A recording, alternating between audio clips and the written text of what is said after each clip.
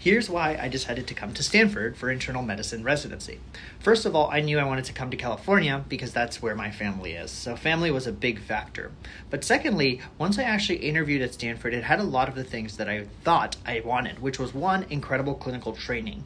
And specifically, incredible clinical training with the expectation that you need not know anything the first day, right? They will guide you. So there's an immense amount of psychological safety, and the program leadership, including Dr. Witteles, were very, very supportive of that.